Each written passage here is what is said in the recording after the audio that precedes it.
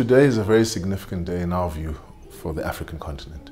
Today we give birth to something called AEP Energy Africa, an African energy champion that is looking to, through the work we're going to do in owning and operating energy facilities that provide electricity, that provide gas, that provide steam, that own storage terminals, that own regasification terminals, that own power plants. We hope to change how Africans, economies, people, companies benefit from the use of clean energy.